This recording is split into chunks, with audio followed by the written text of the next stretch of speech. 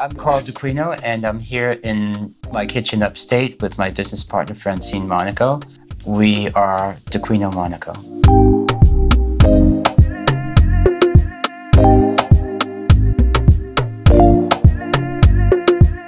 We're here to talk about the idea of mixing or layering different styles.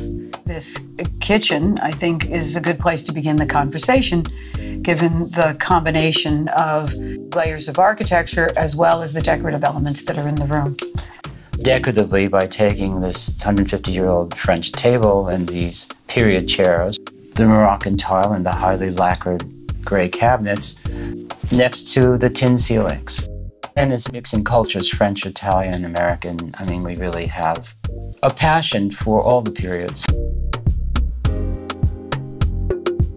Let's go into the living room? Yes. Okay, great. So, Carl, I love the mixture here.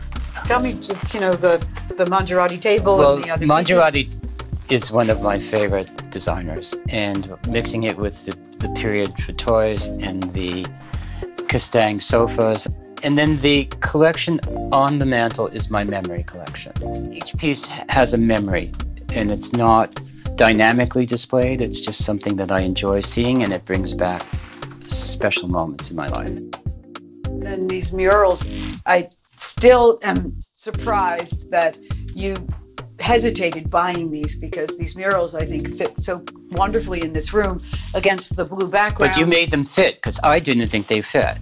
The wallpaper panels represent the first hot air balloon flight over Paris. Right. You know, just wrapping them around the corner and making your, you know, like this kind of fluid movement through the room is such a contrast to this colonial, static, axial architecture. It's great. You cannot take a client where they don't want to be. You don't want a battle. You want a dialogue.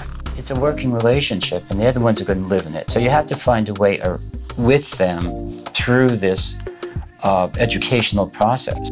The access to all this information online gives them more vocabulary, but they're still coming to you for your opinion. They're still coming to you to be that critic, that editor. Design is about selecting, it's about discovering, it's about creating, it's about editing. These are all aspects of design. Yes, it's collaboration, it's dialogue, which we are very much part of, and which we thoroughly enjoy.